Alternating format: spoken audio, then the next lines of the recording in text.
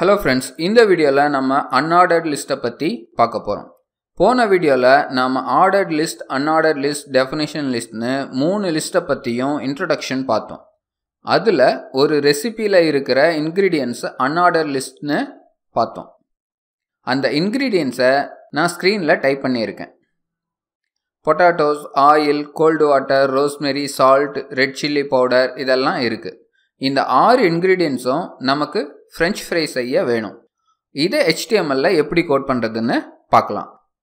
முதல்ல இது ஒரு unordered listனு சொல்லணும். அதுக்கு நான் unordered list UL அப்படிங்கிற டேகை போட்டுக்கிறேன்.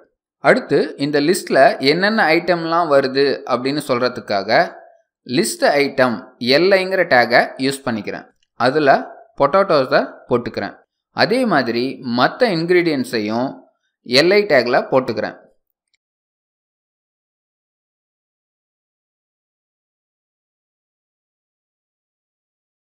ஃபைலை சேவ் பண்ணிட்டு ப்ரௌசர்ல பார்த்தா unordered லிஸ்ட்ல இன்கிரீடியன்ட்ஸ் எல்லாம் வந்துடும். இந்த வீடியோ உங்களுக்கு யூஸ்ஃபுல்லாக இருந்திருந்ததுன்னா லைக் பண்ணுங்க.